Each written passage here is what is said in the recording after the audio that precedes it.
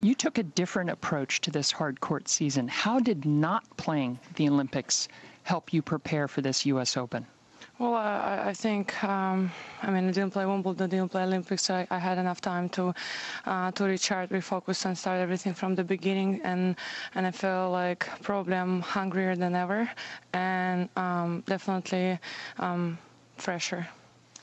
Well, whenever you have two power players facing off against one another, how do you, as one of the biggest power players, prepare for it on the other end as well? Well, I think it's all about not going crazy when someone making winners against you, and just focus on your game and trying to stay aggressive and put all that pressure back on the opponent. Thank you. All the best tonight. Thank you. Thank you.